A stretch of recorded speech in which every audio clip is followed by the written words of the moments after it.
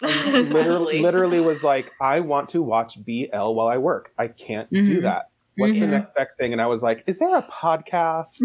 And then, here we are. Yeah. Yeah. Same.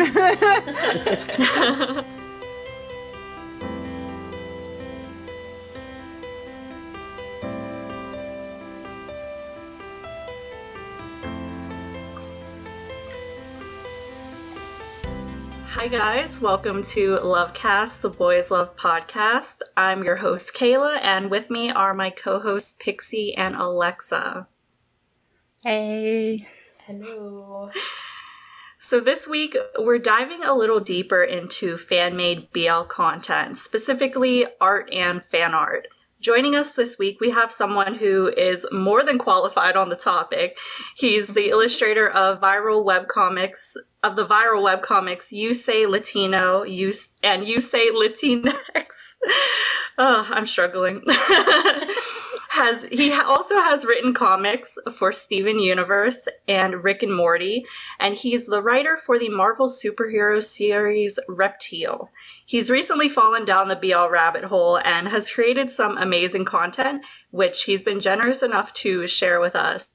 But everybody, please welcome onto the podcast, Terry Blas. Hi, thank you for having me. You have no idea. I woke up at 6 a.m. today like, today's the day. I was so excited. Oh, that's so cute. Like wide awake. It was like...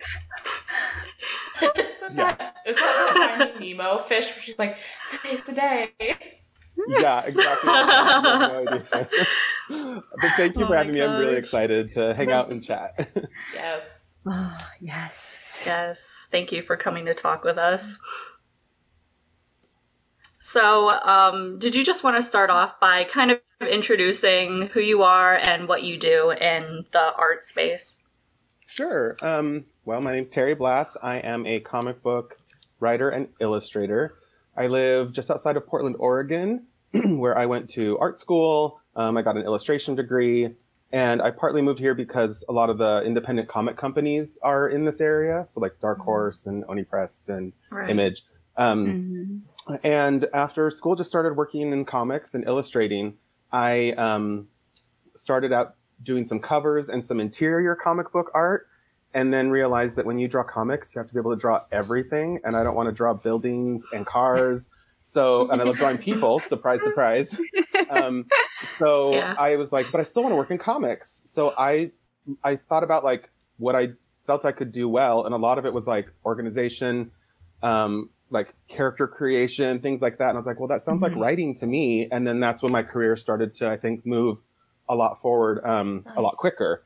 And so I mainly write, the bulk of my work is writing now, which is funny because I have an illustration degree, but what I write, I'm writing for another illustrator to draw. Yeah. So I feel like that's still helpful. And that does mean, I still draw plenty. Like I'll do commissions for people sometimes if I need the money, right?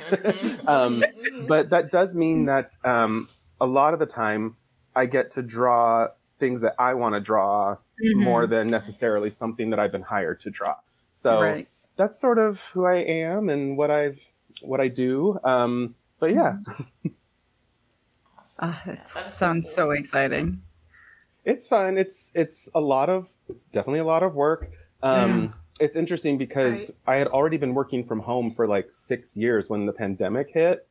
And everybody for 6 years had been like, oh, you're so lucky you get to work from home and you don't have to like get up at a certain time. And I was like, just wait, girl, like you're going to find out.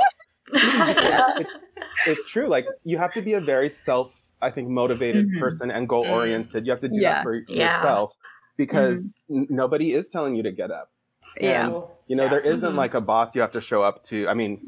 Email, sure. But like, you have to show up to. No one is watching you. No one is watching. You can do whatever. So it's, it takes a lot of discipline. I feel like and I tell a lot of younger students that to worry less about like inspiration and style and more about like dedication and like motivation. Yeah. That's the stuff that I feel like will take you long term. Much further. Yeah, that's when Yeah. when like we decided to do this podcast, like I knew that I needed to have people with me, because if it was just me, nothing would have get done. One episode, that's it. It's definitely true, but I think like aside from that, making stuff with your friends is like some of the funnest things you can do. Like I feel like making comic books with my friends is like what I wanted to do when I was a kid. And so like I did over 100 episodes of my own podcast like a decade ago. And when a friend of mine asked me recently to start up another podcast with him, I was like, I'll show up, but like I'm not doing no editing. I'm not doing no music. I'm not doing nothing. I'll show up and I'll talk, but I know how much work goes into it. And the work that you guys have put into this podcast, I super appreciate, because I listen to podcasts while not while I'm writing, but past few months I've had a lot more artwork to do. And so, you know, I was able to like listen and binge, and I can't necessarily watch BL when I'm drawing because I have to read it. So, so I've listened to a lot of the work that you have put in, and it's very much appreciated. Thank you. Thanks. I never know what to say when people are like, yeah, I listened to your podcast. I'm like, oh my God. It still feels like we see the numbers, like, and obviously we have a Discord server where people are and stuff, but it still doesn't feel real that people are listening to us. I feel that way too. Yeah. Oh, It's really I guess what I can like equate it to is I'm doing a couple conventions this summer, but I haven't done any comic conventions in a couple years. But like, you're kind of vulnerable standing behind a table. Someone comes up and they're like, "Oh, hey Terry, and I read this comic you did," and you're like, "Whoa, what?" You're like, oh. And you forget that like people consume the stuff that you put out into the world. So Yeah. I also forget like the stuff about myself that I've said on the podcast. So when you're like, "Oh, I knew you're from the East Coast," I was like, I've said that on the podcast like a bajillion times. So of course he knows I'm from the East Coast. Yeah. Probably overshared a lot to our listeners, but it's fine. Yeah. It's fine. I overshare to everyone, so it's nothing new. Hey, you have listeners that love it, so who cares? True. Yeah. I don't remember so anything Terry, in there. I know you. Yeah. Good. That's a good thing. Because, but I know that you mentioned how you kind of grew up wanting to create comics with your friends. So, like, is art something that you were always really heavily involved in? Yeah, I've always drawn since I was a little kid, and drawing was like my first love, I guess. And I realized as my career started to shape itself in a different direction that drawing was the best way as a kid that I think I had to bring my stories to life. And all of it was about storytelling anyway, because I wouldn't just draw like a character and be like, cool, done. I'd be like, oh, and this character does this, and they like this old, and you know. And I also kind of approach some of my artistic practice through costume design, which I love. And I took a costume design course my first year of college and was given a great list of just basic questions about characters, like how much money does this person have? How many siblings do they have? What was their childhood like? And really fleshing those things out to me feels very creative. And so I've always drawn. I've always like I paint sometimes, like when I have the time. But I did a lot of that in art school. I like to sing. I'm okay at it. Nice. But yeah, I've always been involved in the arts, and I didn't see myself really doing anything else. And yeah, I don't know. I get a kick out of it, and I love creating characters. I feel like I've been very fortunate to have written a lot of the stuff that I have written and put out like original graphic novels as well. So yeah, I've always done it.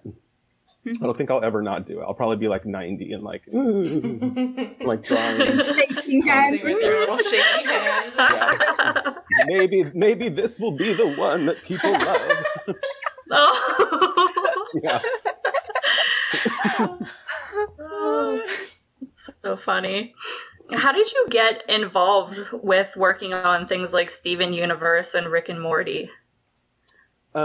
being in Portland, I had lived there for quite a while. I moved at the beginning of the pandemic because I wanted like more quiet and more space. But living there for quite a while, I got to know editors and people in comics who, just through like conventions and whatnot. And then I became a member of Helioscope Studio, which is, I believe, the largest like collective of independent comic book artists in the United States.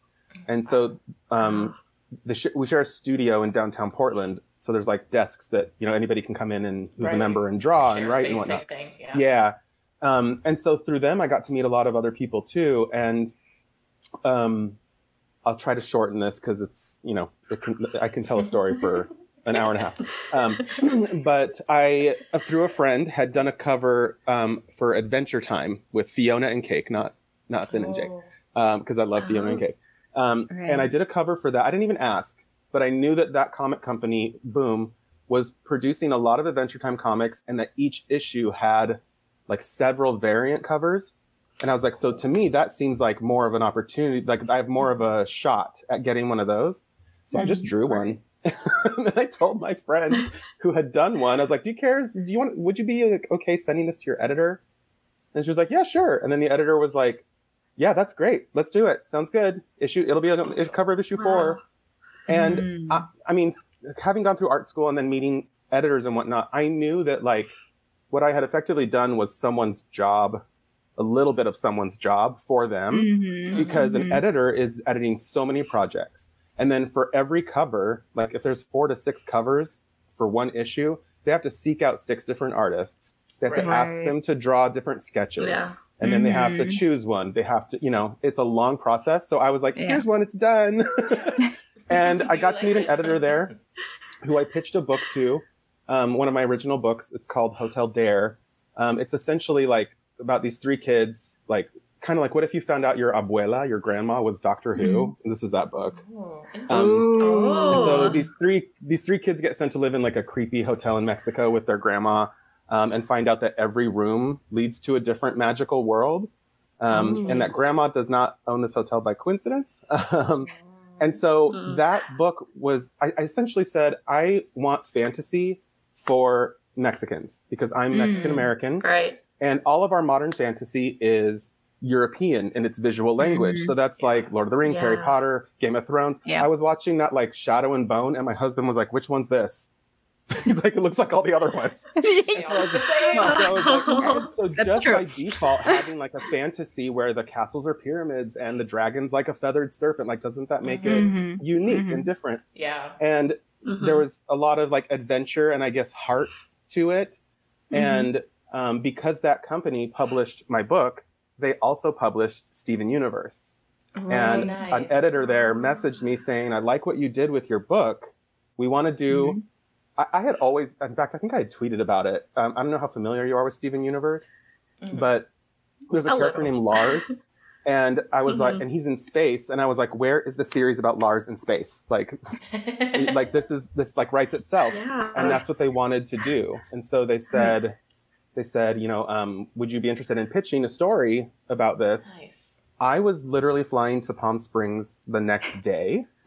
And I was like, sure, absolutely. I'll get you something soon. And so while I was packing, like I was literally putting clothes in a suitcase and watching the episode that like pertained to what I would have to write, and then taking notes and then putting a shirt in the suitcase. And I knew, I'll shut up here soon. I knew that if I got something in that was good enough first, then they wouldn't look for anyone else. Right. You know, the editor would be like, this works. Great. So that night, I emailed off a 2-page pitch about what I would do. Yeah. And the next morning when I flew to Palm Springs, when I arrived, I had an email saying, cool, let's do it. Nice. Yeah. So that's sort of how Steven Universe came about. Rick and Morty was through Oni Press, who published my first book. So a lot of the licensed titles like that. I also did like The Amazing World of Gumball Comics, which is a cartoon I love. But also through Boom. So yeah, that's sort of how that stuff got started. And coincidentally, when my agent was approached about me writing Reptile for Marvel, it was because the editor there had read Hotel Dare. and like this Mexican American fantasy, because he's like a Mexican American teenager who can turn into dinosaurs. So it was great. Yeah, that's sort of how it came about. That's scary crazy. Like it goes to show that like just putting yourself out there is like the best way to get anything. Oh, yeah. Like if you're not Seriously. putting yourself out there, you're not gonna get anything. So just do it. My mom ran daycare for like 10 years, and I learned real fast that the kid that screams the loudest gets the attention first. like, oh, it's wrong. Like, I guess that's the squeaky wheel gets the grease, so right? true. Yeah. Like, if you speak up, if you advocate for yourself and you speak up and you're confident, it takes a while to, I think, for a lot of people to get there. But you can say, here's what I do. Here's why I can do it really well for you. And if you hire me, I'll get it done and I'll get it in early, and and then you do it. Yeah. Nice. Life advice. Yeah. Yes. I have a complex where I have to be, where I was raised, I'm Mexican, but I was also raised Mormon and military. Oh. And so I thrive on meetings. I thrive on organization. And as the child of an immigrant, it was like put into me, like, you must work. So when the pandemic hit, I was like, I think I'll write 4 books. That's what happened. That's how I deal with it. That's one way to use your time. Yeah, I mean, like, this podcast was started because I couldn't go through the pandemic without doing anything. So you can't not work. Yeah. But I mean, so it's a creative endeavor too, though. And it's like keeps you we have to have things to look forward to. Yeah. Right? Otherwise, Definitely. what's the point? Yeah. 100%. Yeah. I'm really curious to hear more about this Marvel series that you have been writing, Reptile, because I've never even heard of that. Oh, so that was my first thought too when they approached me. They were like, do you have any interest in writing this character? And I was like, one, obviously, yes. Duh, I'll write anything Marvel because I grew up loving X-Men. I grew up loving all that stuff. Yeah. And then I was like, who is this? So then I read all of his comics. He's a character who's a teenager. He's been in the comics for about 10 years. He was part of a young team. He was the leader of a young team that were the Avengers were teaching. So it was called the Avengers Academy. So there was like these 10-ish young kids. Okay. But he had never had his own solo series. And they wanted to do a 4-issue, which is a very mini series. Usually like a 6-issue is what happens. They wanted to do a 4-issue thing that just kind of made him more of, gave him more of a personality. So I did the same thing with Steven Universe. I was like, sure. I read like, I don't know how many comics in 2 days, wrote up a pitch real fast. And in my pitch, so this is Reptile. And that's him. He can turn into any devil. He can turn into any prehistoric character or creature that there is. So cool. That's so cool. But the thing that struck me about his story that of the previous comics that I'd read was that his parents are paleontologists. And for me, a big part of my writing is representation for queer people and Latin American people. Because the fastest growing demographic in the United States is the college educated Latina. And I'm like, where are the stories for them? Like, if that's such a huge demographic, they need to have. I grew up in a home with 3 Latinas, and none of them were portrayed like what I see on TV. And so I was like, well, he's going to have cousins because he's Mexican. One of them, they're going to be twins. One of them's a gay boy who designs clothes, and the other one is a girl who's a witch. Love it. They were like, so okay. eclectic. And so it just so happened that they let me do that, which means that Ava, his cousin, she's now become a Marvel superhero in some of her own, not her own comics, but so cool. They did do an issue called Marvel Voices, which is one of these. And she was on the cover of one of them. They had me write a story about her. But in the story, his parents are paleontologists who, on a dig, went missing. And I love that they have like cool jobs. Like that's really great. But then he found this like amulet on a dig when his like the one before his parents disappeared, and it like bonded to him, and that's what gives him his powers. The amulet. And it's always an amulet. Right. And then my question after reading all these comics was, where are his parents? Like, does he not want to know? And so I wrote a series where that sort of consumes him and he like can't let go of the past. And at the end of the first issue, a villain shows up saying, you're going to give me your amulet. You're going to give it to me willingly. And he's like, why would I do that? And he's like, because I know where your parents are. So that's the series I wrote. I'm really proud of it. It's all collected now into one volume that people can buy. Nice. And hopefully they do more with him. They haven't told me anything. But Ava is now a supporting character in a comic called Strange Academy about all the kids in Marvel who do magic. And so she's now moved to New Orleans and goes to a school run by Doctor Strange. Oh my God. Nice. Oh, the connection.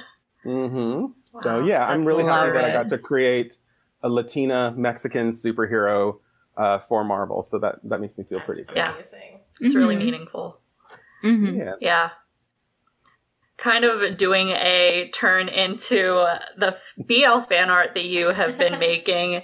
How did you discover BL and what was like your first series that you watched? Well, I mean, growing up, I loved manga. I read a lot of manga, so I knew about like yaoi and stuff. But I had no idea that BL was an industry anywhere outside of Japan, or that it was much that was done in live action. Same. Yeah. And I got Crunchyroll so I could watch the cartoon. And a friend of mine was like, oh, you should watch this show. It's super cute. And I was like, what is it? He's like, it's called Cherry Magic. Yes. And I was like, Of okay. course. So I watched Cherry Magic. I binged it. I thought it was super cute. But my honest reaction when I finished it was, did I just watch 11 episodes of flirting for the elevator doors to close before I got to see them? Same. Like, Mama, this is not it. I was like, I can't, like... Can't leave it there. And then I told this to a friend of mine. He's like, oh, yeah, that's a pretty big trope. Just like all this flirting, all this whatever, and then you never see anything. And I was like, well, if that's BL, like, I don't know if I'm here for that. Like, I don't know. And so a friend of mine in Mexico, his name's Lalo, he had been posting all these GIFs, all these images on his Twitter. And there were these two cute boys who were like always flirting. And I was like, what is? So finally one day I asked him, I was like, what is this? And he was like, oh, it's this show. You should watch it. It's on YouTube. And I was like, okay, what? And he sends me a link. So I click on it and I start watching it. And it was Bad Buddy. And I have the DVD box set from Thailand. you got, amazing. Like, it's bad, guys. Like, it's really bad. And so I watched all of that. And then, of course, by episode 5, I was blown away. I was like, oh, wait, what? So I'm not going to have to go through 11 episodes of like, you're not gonna oh no, they're not going to touch each other, right? Yeah. No, there's finger licking and everything here. Yeah. And so for some reason, it must have just been like the right time. I must have needed some like self-care, some escape. I don't know. But that show I really connected with to the point where I watched it 3 times. Yes. And then, of course, ordered the DVD box set. I went to the Japanese store just to find those seaweed snacks, guys. Listen, we've all been all consuming. But I will say that I think one thing that contributed to like this connection with it was that growing up, my mom and I watched a lot of sitcoms, but they were about Black families. And because my mom is from Mexico and she's like an indigenous woman, I think she would have loved, of course, to watch many a telenovela, but I think she also would have liked to see sitcoms and shows about people who weren't necessarily white because she couldn't necessarily relate to that experience. So we watched a lot of sitcoms together. And I think on some level, it was very refreshing for me to watch a show that took place in a country that I know absolutely nothing. I mean, I know stuff now, but that I knew absolutely nothing about. And I really connected to it that way. And I felt like, it's hard to describe, but I felt a very strong sense of nostalgia for a time in my life that I didn't get to experience. Because I was raised very religious. I know exactly what you mean. Guys, it's really weird. This is a tangent, but my favorite author, Gregory Maguire, he wrote the Wicked series. He's sort of like a mentor to me.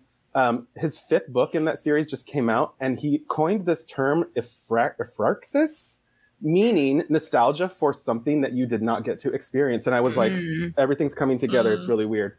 But it's like the Heartstopper impact that so many people experienced. Yeah. Yes. And that hit me really strong because like my teenage years were all about like church, you know, suppressing the fact that I'm gay, not being able to talk about it.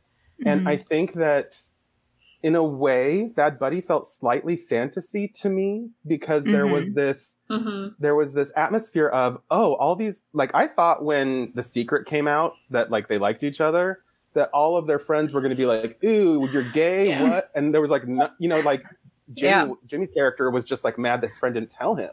Yeah. Like none of them care that they're, and I was like, wait, so you mean there's a world where the biggest problem is, does this boy like me? And my family doesn't get along. My families don't get along, whatever. Yeah. So that felt really nice. And I think it was an escape for me of like, during the pandemic where I wasn't escaping into work. It felt like a self-care thing I could consume to recapture this feeling I never got to have. So that was interesting to me. That's sort of how I got into it. I loved Bad Buddy so much that the reason I watched it 3 times was because I was like, if I watch another series, it's not going to be as good. Right? I feel you. I have now seen like 13 series. If you want to know, I can tell you which ones. I would love to know. Honestly, I would love. I won't linger. I won't talk about all of them, but there are a couple that maybe. I then watched Tale of a Thousand Stars.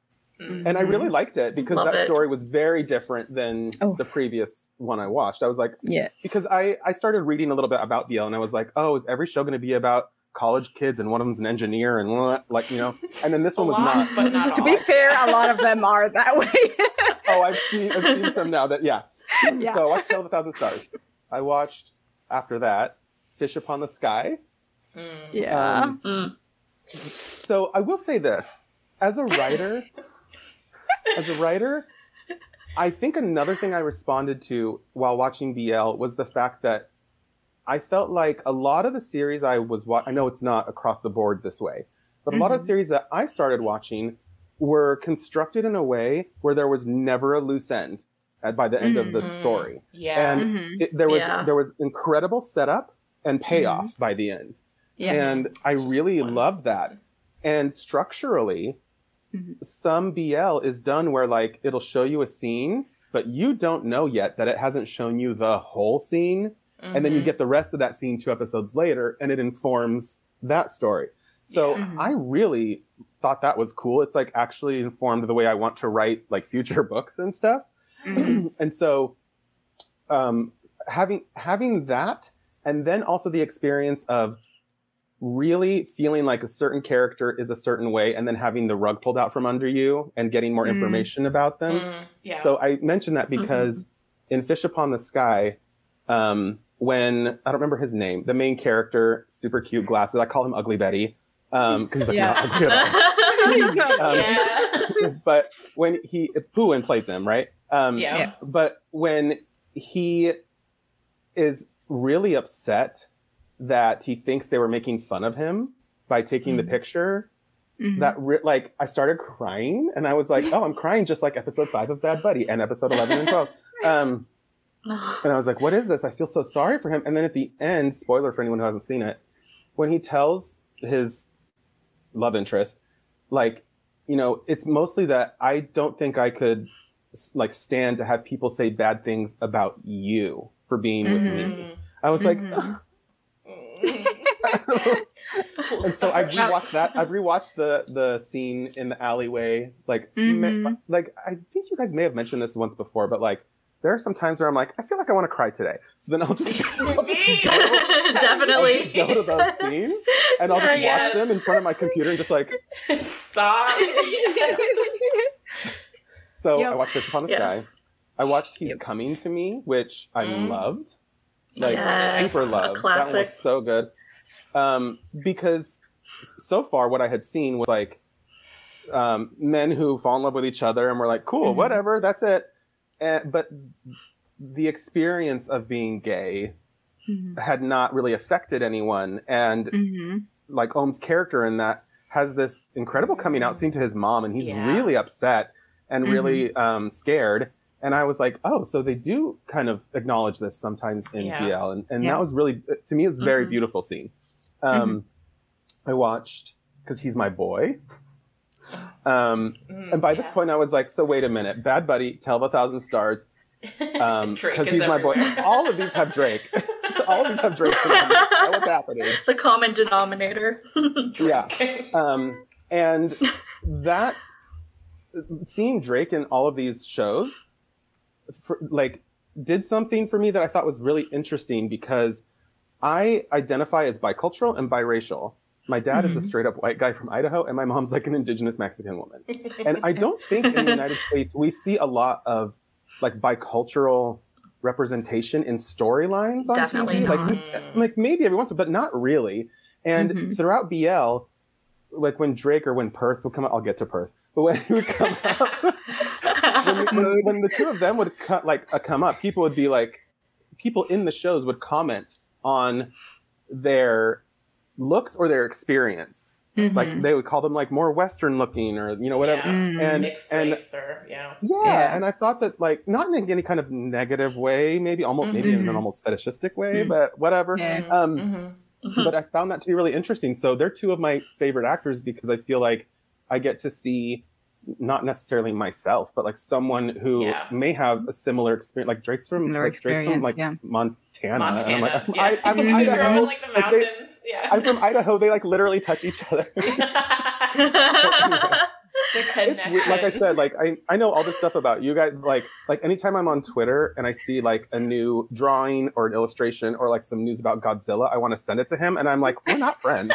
Like, don't be that person. We don't know each other. I feel you. So I saw, because he's my boy, I saw Cutie Pie. That one was way more like sexy, I think, than I thought it would be.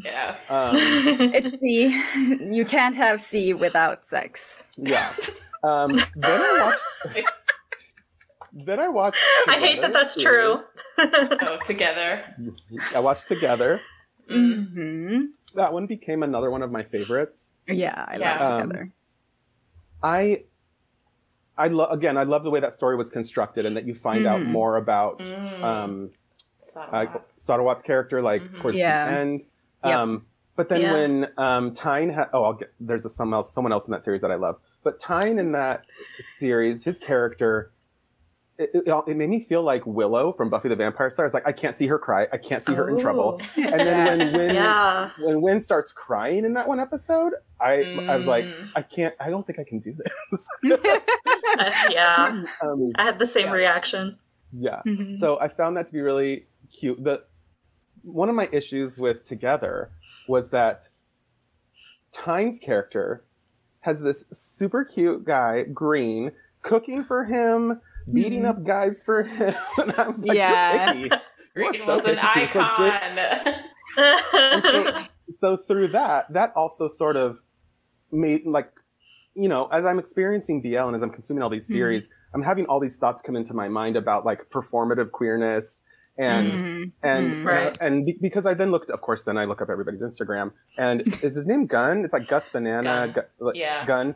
So I look him up, and I'm like, oh, this guy's like not really like that character. To me, that means he's a great actor. He's apparently in his Instagram posting many a picture and YouTube vlog with his partner. And I was like, oh, so this actor is queer. That's great. He's gay. Yeah. And or I mean, I don't know if he's gay. He's queer. Whatever.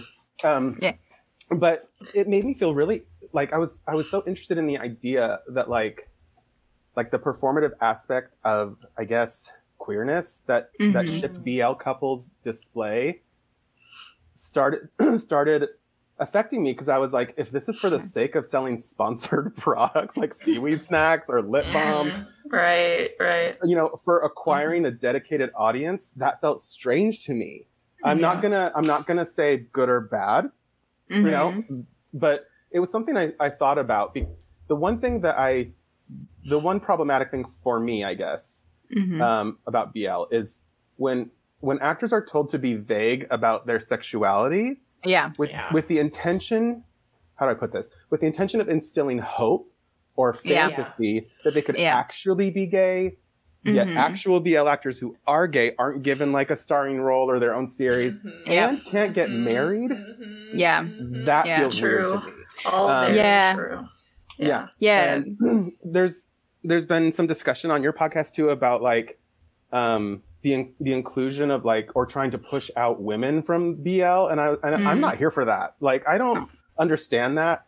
Like, aren't we supposed to just like be like, who cares if you love BL, you love BL, and be respectful of the fact that it like was started by women. Like, so that just I don't like anyone. Gatekeeping doesn't help anyone. Like, if you open it up for everyone, that's like, it's not just a woman thing. Like, there's places for men too, and be like, everyone should just come in. Like, it's well, and doesn't the inclusion of men and women in the BL genre, I think, make it more interesting? Like, it makes it better. Yeah, and I think that there's like this trope of like the secondary couple, right? And I feel lucky that Bad Buddy's secondary couple was these two women.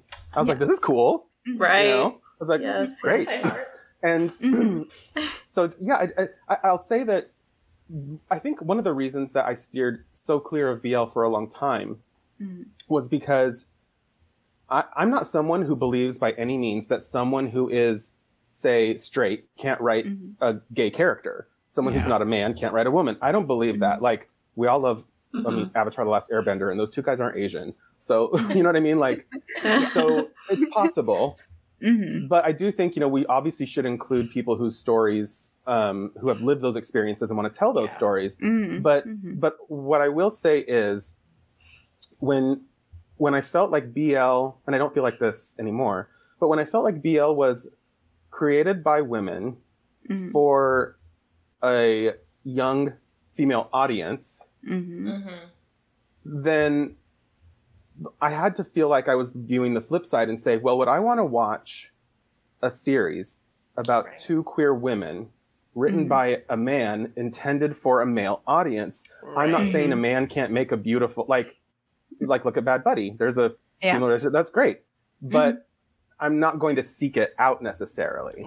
But I think after consuming, you know, it's just educating yourself. After consuming so many of these series, I feel like what you just said, Pixie, by including everyone, it makes it more interesting. It makes it more fun. So anyway, I'll get through the rest of these real quick, guys. I'm sorry. I watched, I've been watching Still Together. I haven't seen the movie yet. I'm saving the movie for like when I feel like I really need it, because seeing all this like Astrophile stuff on my feed now, and I'm like, I can't see him be straight yet. I support him being straight. That's fine. If he has a girlfriend in real life, that's great. But I just can't. I can't. We're not see there him, yet. I'm not there yet. So then I saw Star in My Mind, and I was like, oh, this one's about an artist. That's cool. He loves to draw, and so that was nice. Then I saw My Engineer, which I found to be very problematic in its main relationship. Yes. Oh God. It's like King. That jealousy, and then misunderstanding, it's so and toxic. then sorry, and then he says like I have known about them. He says, "I'll never do this to you again," like 10 times. Does it? It's so annoying. Like, okay. I'll never get jealous again. But that show has truth in it. And I found his character. And Ram his King is beautiful. That storyline was Ram King, my loves. What I found funny at first was that the other friend group that Perth isn't a part of, like the other friend group, introduces a character as, oh, this guy never talks. And I was like, no, this guy doesn't talk. Like, it was like a character attribute of a different character that didn't. Yeah. Anyway, I was trying to explain My Engineer to someone, and they were just laughing at me because I was like, well, no, you don't understand. Like, one of them loves plants and the other one's like scared of dogs. Or no, he's like scared of dogs and he loves plants, and the other one doesn't talk. And they were like, it's peak romance. Like, what is there not to get? But exactly. I mean, you know, I had fun watching it. Then I watched Gaia Sa Película, which was a really interesting experience for me because since the Spanish colonized the Philippines for, you know, a while. Yeah. A lot of the language, there's a lot of Spanish words peppered throughout it, and I speak Spanish, so it was weird watching that show and then hearing, because they speak a lot of English in it too. Yeah. So like I understood half of what was being, or maybe 2/3 of what was being said, and then the rest not. But I'm not sure, but I'm assuming this was like a COVID production. Yeah. Because it was. Because it like all takes place in this all in like one room apartment. Mm-hmm. Yeah. But that made me feel like this could be a really cool play, like done on the stage. You know, so it could. So that was, and imagine like a stage show about movies. That would be kind of fun. And so I got you guys. I have a whole concept I've already dreamed up. Where like I love it. Sometimes they're like talking about a movie, and you don't really see what they're talking about. So how funny would it be if like every time you saw the stage play, it was just a different movie, and the text was the same? Like, you don't understand. This movie's amazing, and it's like Romeo and Michelle or something. It's like my favorite movie. But I think that'd be kind of fun, and I really liked that series. It was, I think, the first. Well, I mean, I saw Cherry Magic, which was from Japan, and then this one's from the Philippines. So most of them had been Thai, but yeah. So I loved Guys sa Pelikula. I drew Pablo's portrait, which I love. Online. Yeah, he retweeted it and wrote "Love you, ho." I was like, oh. He is the absolute best. It was sweet. He's so sweet. It was really cool. He's so sweet. Yeah, it was really great. It was really nice to see him like retweet my thing. It was like it made me happy. Then I watched Lovely Writer, which affected me. I watched it twice. Bruce. The reason I feel like it affected me, you know, obviously I'm a writer and I related a bit to oh my gosh, why am I not remembering their names now? Gene. I related a bit to his character. But the thing that I thought was very interesting about this and about Bad Buddy was the trope of like childhood friends, which I love, because I don't think, I mean, there's so much happening in the United States in regards to like libraries carrying books with queer content. Drag queens shouldn't read to children. It's, you know, all this like BS that like makes it so that queer kids don't get to ever see themselves represented. Yeah. And queer adults used to be queer kids. And and so that representation, I think, is so interesting and so important. And seeing the story of this little kid who like clearly has a crush on or loves his friend and is so affected by it, I haven't really seen that in like any American movies, you know? Yeah. And so that to me was really touching and really interesting. I loved that show. I watched it twice. I really found very interesting. I'm going to refer to your podcast again. I felt very interested when you guys were talking about his reaction in the car when he finds out that Sib was his friend. Because betrayal. I did have that quick moment of like, why is he reacting this way? And then quickly was like, this man is in his house. And then the like reading of his character as potentially someone who may be on the spectrum, I was like, this makes so much sense to me now. Yeah. Like, even if he wasn't, just being someone who like, you have to open up your home, you have to open up your, you know, your heart, whatever, to this person, and then find out that some of this was not true. Yeah. Was very long. It was planned approach and everything. Manipulated. I need that dragon. I want that dragon plushie. I want it so bad. It's in my bedroom. I have it. I want it so bad. Where is it? Like, mine is behind a chair. But wait, I'm gonna get it.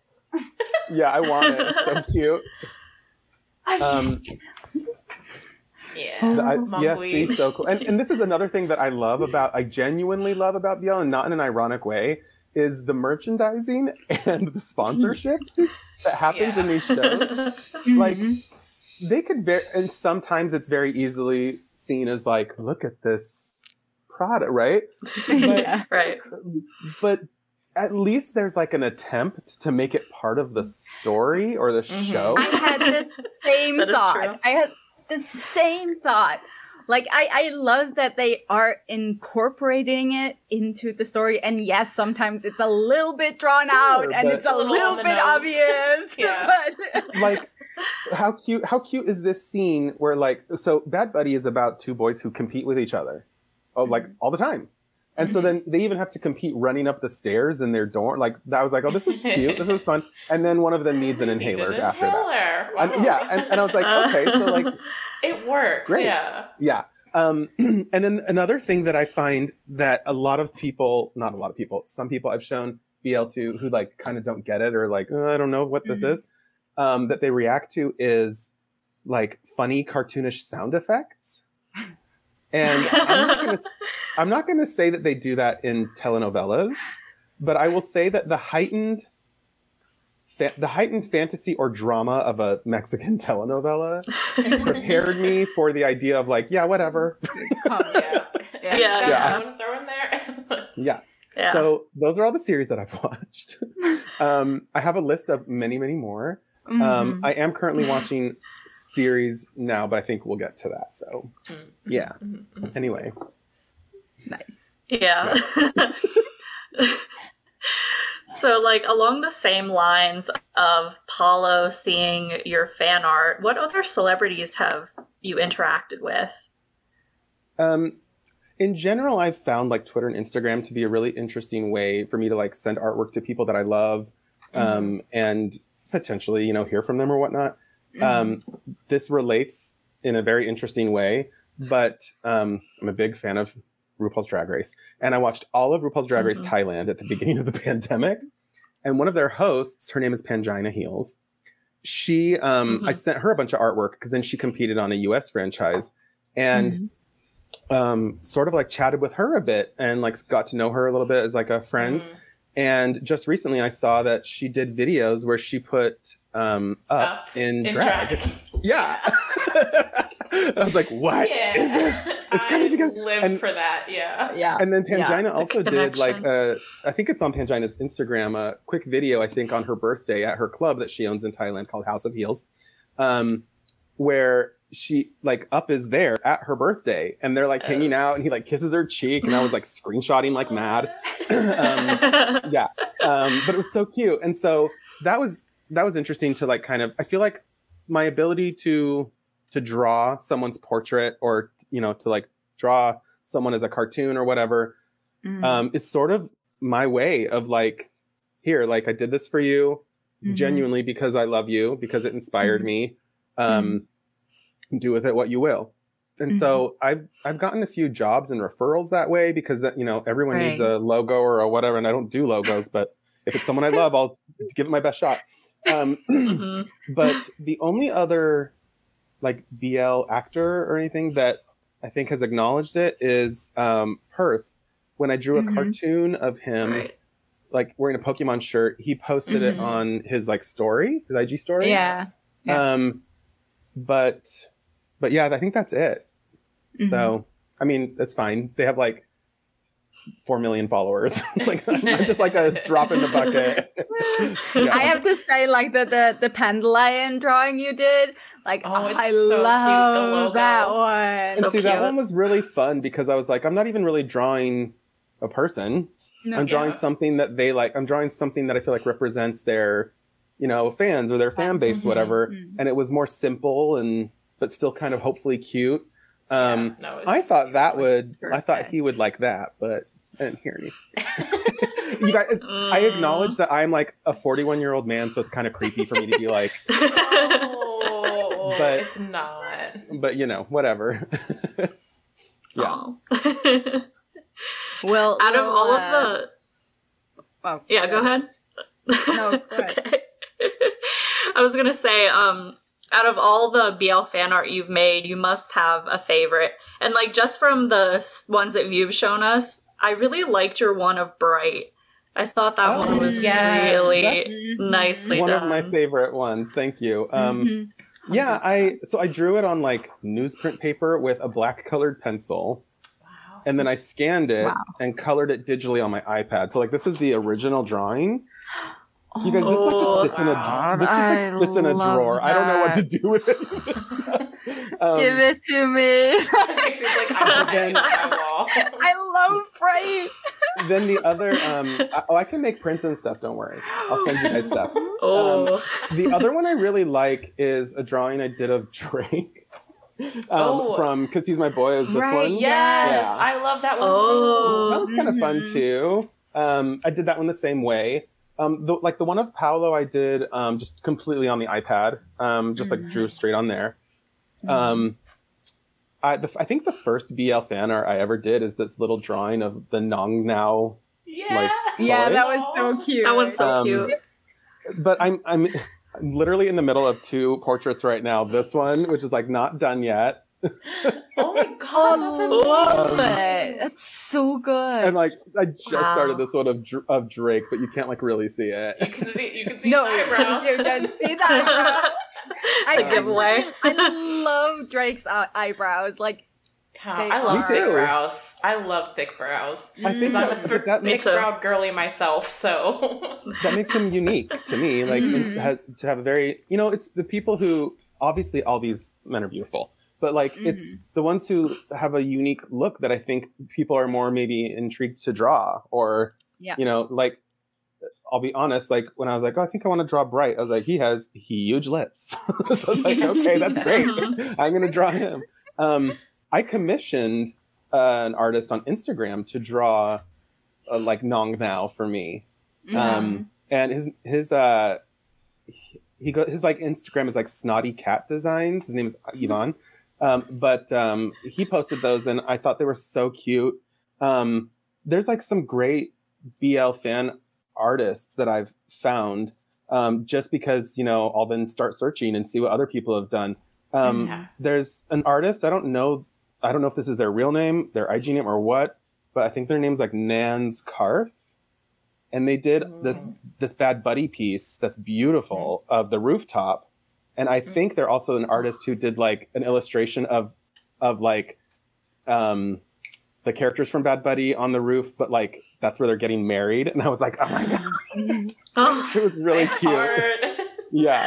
And I was like, of course that's where they would get married. Duh. Yes. Yeah. And then there's another artist who did a lot of pieces that were like pieces from Together, pieces of Bright, of Bad Buddy. And they're called like Master Peter pieces, I guess.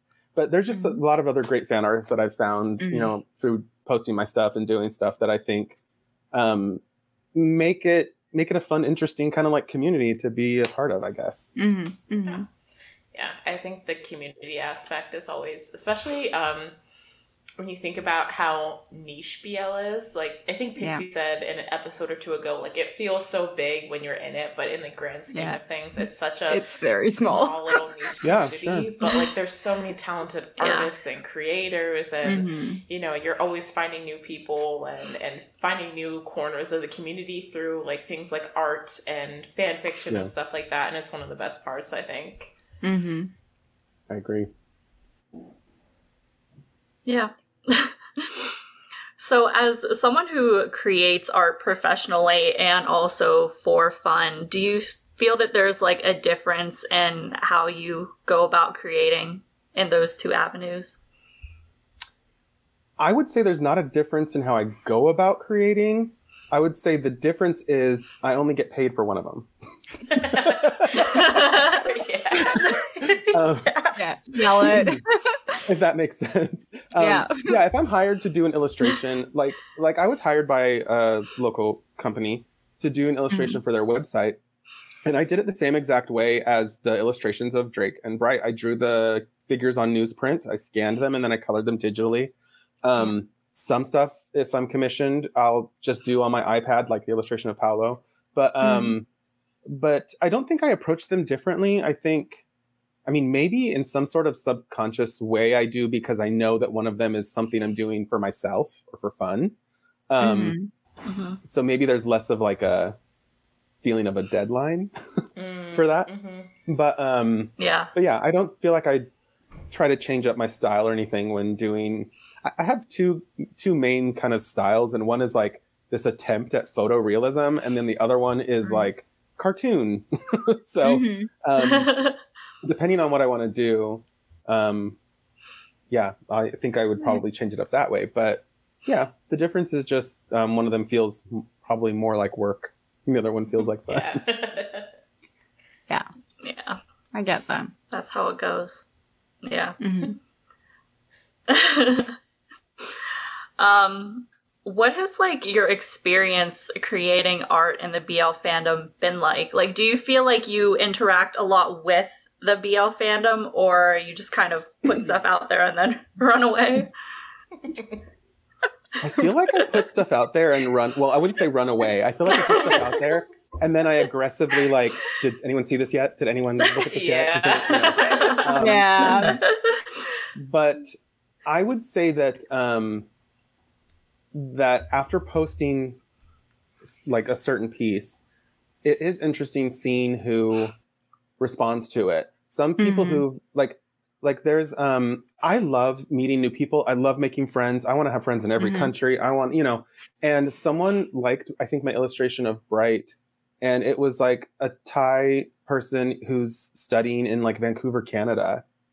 And I was like, oh, that's cool. I'm like 6 hours from there. Sometimes I'll drive up to Vancouver or whatever. That's nice. And then I'd be like, okay, I have questions about Thai. Can you answer these? And so like, then I would ask him questions about the language. And so I feel like it's grown the BL community for me, like in terms of meeting new people, but not necessarily new artists. I seek them out, I think, because I want to see what other people are doing. And if I see someone's stuff that I really like, I will like it. I'll try to share it. I'll send them a message saying how much I love it. Sometimes that gets no response, which is fine. But I would rather tell somebody that their stuff is great and hopefully make someone's day than like not. I try to use Twitter in a couple ways where I post stuff. I mean, I still complain about stuff on Twitter, but I try to post my work to share what I'm doing. And then I try to make someone's day better. And that could just be, through a nice message or through complimenting someone's artwork or whatever. But when I feel like Twitter's like the toilet of the internet, then I feel like that's something that hopefully I can try to do to combat that. And same with Instagram. But yeah, so I feel like it's grown my community in terms of knowing other people who like BL. And I mean, I feel like when you become a fan of something, at least when I do, I have this obsessive compulsive kind of like, now I have to know everything about it. And Same. literally was like, I want to watch BL while I work. I can't do that. What's the next best thing? And I was like, is there a podcast? And then, here we are. Same. Yep. Yeah. It's crazy how things work out. Yeah, I relate to that like feeling of I can't like things casually. So when I am getting into something, it like consumes all of my thoughts. And like obviously like I'm the same. I like to watch and listen to stuff while I'm working, but I can't watch drama. So I'm like really into like podcasts and also like commentary videos. So I watch a lot of like commentary videos on BL. And that's how like we came across Kayla's channel, because they do a lot of the commentary and looking into that side of things. And so like that's like, it's cool how like that kind of stuff can also result in connections and expanding you to a different side of the fandom. Yeah. I mean, considering that I'd seen Bad Buddy like 3 times, I was like, okay, I guess I'll just watch reaction videos of people watching watching an episode that I'm very familiar with. Yeah. That's the next step. Yeah. I mean, I for me, when the reason why this podcast means a lot to me is because I'm a very verbal person. So I need to talk about stuff, and I have no one around me I can talk to this about. Like, no one will listen to me talk about BL in my life. So I really understand that. Yeah. I mean, I have like a friend on the internet I can chat with about it. But like my husband doesn't get it. That's fine. That's not his thing. But like, a lot of my friends they're like, oh, that's cool, that's nice, Terry. Great, I'm glad you found something. Okay. So I think being able to talk about it with other people is a cathartic kind of a release of like, you know, you want to share, because if you love something, you really want to share it with other people. Yeah. And being able to talk about it, I think, is the best way to do that.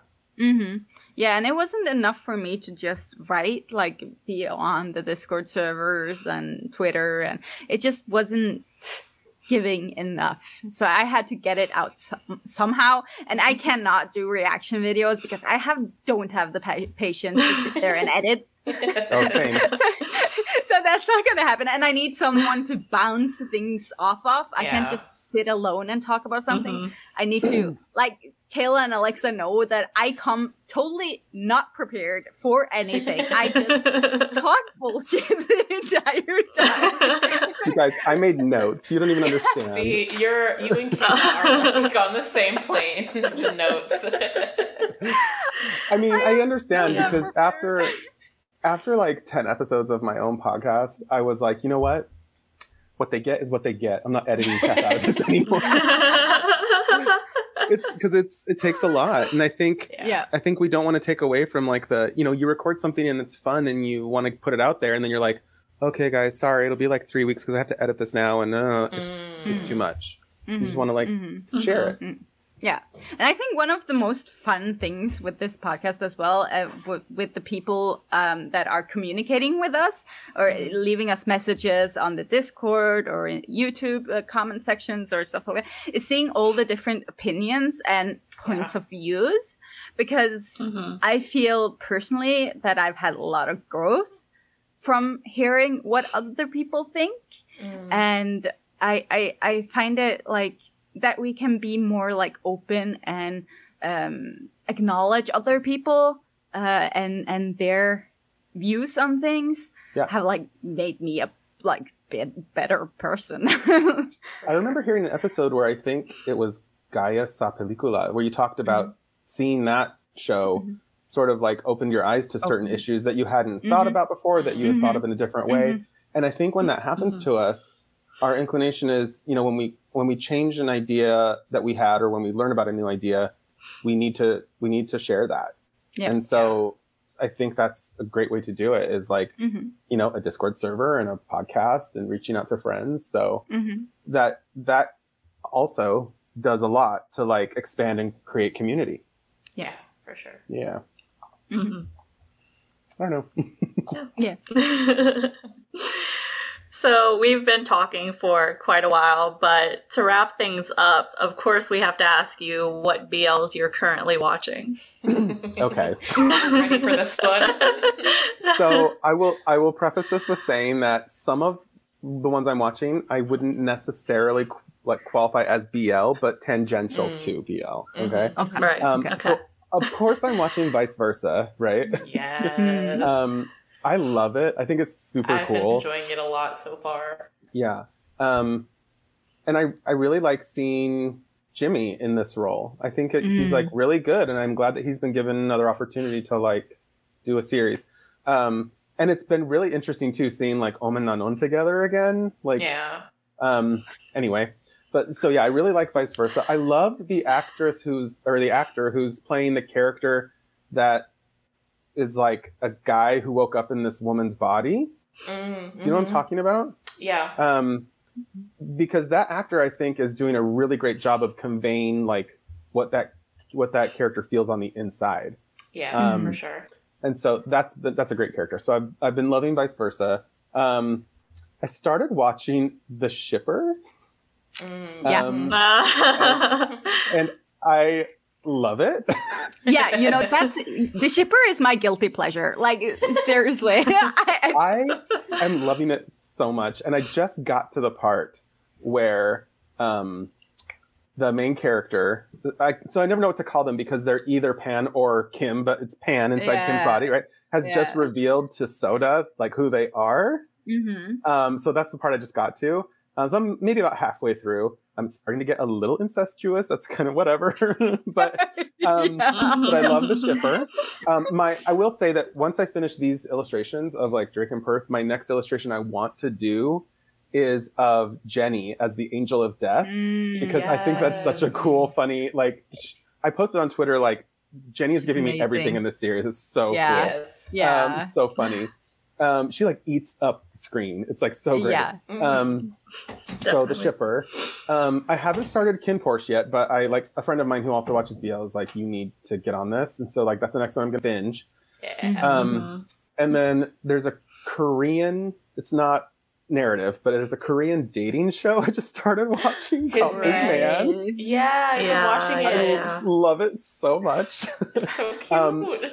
I found it to be a really interesting experiment how the men in this show in the first like 1.5, 2 episodes can't reveal their age or their profession and how that might affect how the others see them. So I've been loving that. And then the last thing that I'm watching, which I would feel like not even a fan if I wasn't watching, is Mama Go-Go. I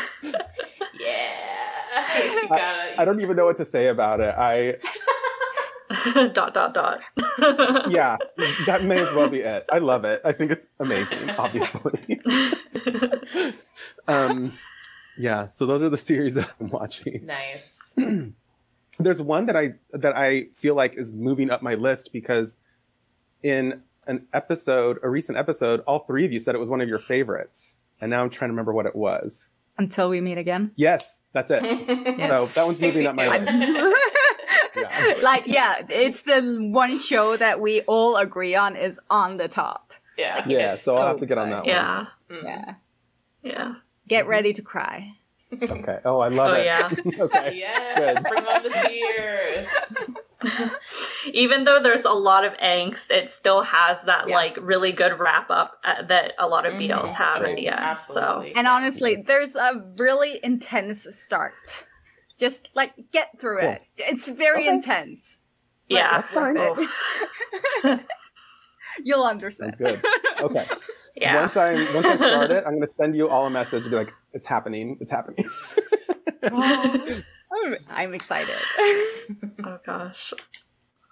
So, do you have any current or upcoming projects that you want to share?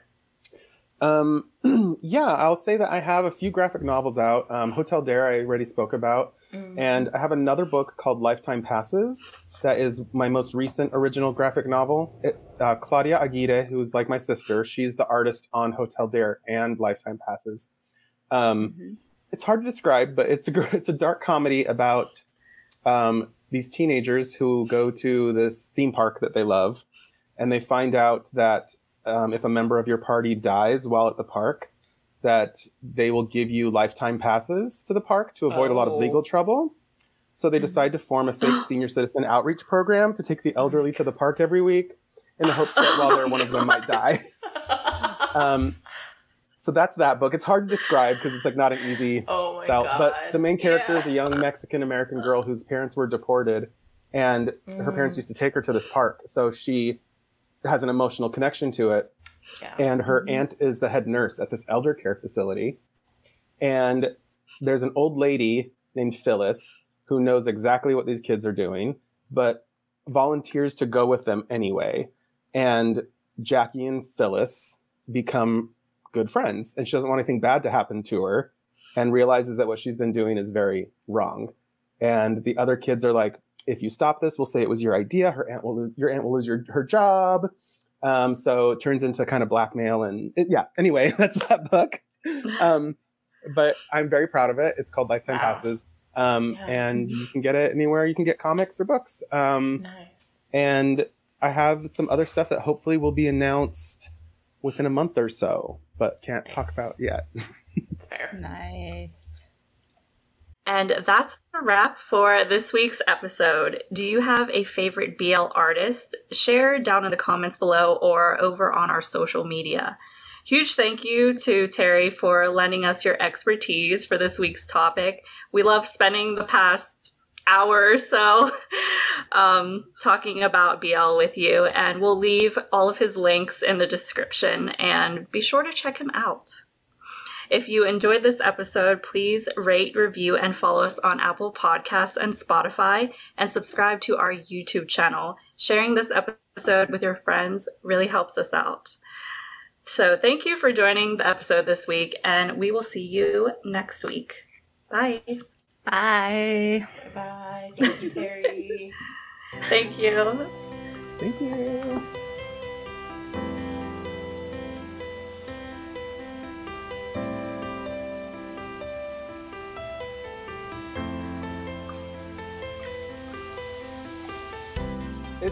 It's really nice to talk to you guys. It's going to feel really weird because I've listened to almost every episode except for the ones that talk about things that shows I haven't seen yet. Right. Right? And so I'm like, when you mentioned gaming, I'm like, oh, like League of Legends and World of Warcraft. I know you used to play. So it's like, I don't even know because I know so much about you.